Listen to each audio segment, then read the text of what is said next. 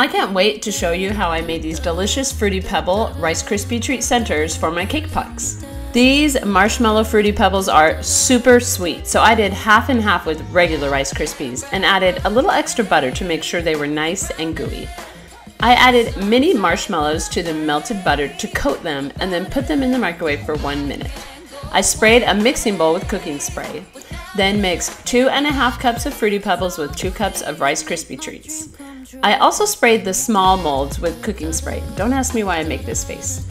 Then I added my melted mixture to the mixing bowl and stirred in the cereal. Mix it gently until the marshmallow and butter are all evenly distributed, and oh boy, is it good. I scooped the mixture into the small molds and used a measuring cup to gently press and tap it down. Then I scraped it flat. This recipe made about 22 puck centers, and the great thing is they chill so fast. 10 minutes in the freezer and I could pop them out and dip them in chocolate or store them until I'm ready. I can't wait to show you how I dip and decorate these. Happy pucking!